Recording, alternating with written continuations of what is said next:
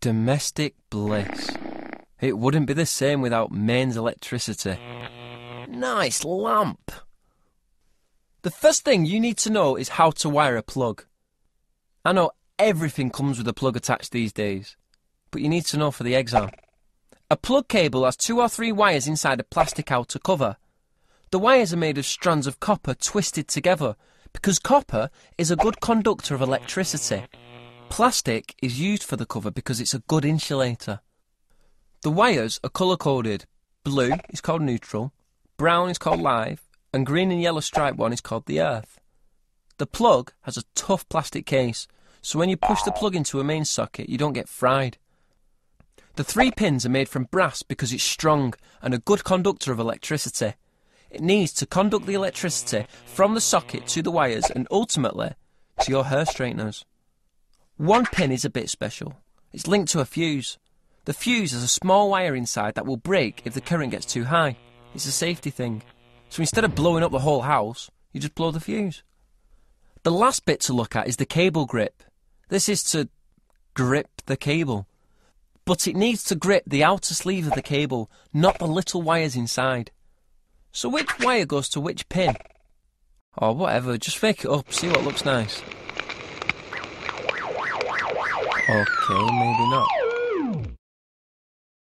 The blue wire goes to the left, the brown to the right, and the striped one at the top. How can you remember that? Take the second letter of the name of each colour to get left, right, and top. So what is the earth wire all about? It's another safety thing. Mains electricity can kill. Here's how the earth wire works. Suppose the live wire inside your cooker comes loose and touches the metal case. And then you touch the case. No! That would be bad. But, cleverly, the earth wire has been connected to the metal case. So the current from the broken live wire flows down the earth, not down you.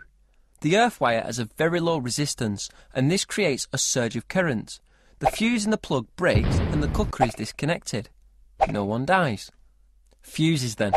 Lots of types. Which one do you need? Always go a bit higher than the rating on the appliance. So if your device is labelled 3 amps, then use a 5 amp fuse. And if it's labelled 10 amps, then what should you use? If it's 10 amps, then you need a 13 amp fuse. If you put a 3 amp fuse in a 10 amp appliance, then it'll blow as soon as you turn it on. Somewhere at home, you'll find the box where electricity comes into the building. This box has fuses or circuit breakers, which are another safety thing. Circuit breakers work in a different way to fuses but do a similar job. If the current goes above a set limit, the electromagnet pulls out the iron bolt and that opens the switch. Power is measured in watts. Power equals volts times amps. So a CD player using 5 amps from mains electricity at 230 volts will use 1,150 watts of power. Above 1,000 watts, we use kilowatts. So 1,150 watts is 1.15 kilowatts. In the exam, you might be asked which fuse to use in certain cases. For example, which is the best fuse to use with a 1.15 kilowatt electric fire at a potential difference of 230 volts? First, we need to work out the current. We can use the formula, but it works in watts, remember, so first, change kilowatts to watts. Do the division and you get 5 amps. So which fuse do you need? If you went for a 5 amp one, it'd keep blowing. You need lucky 13 in this case.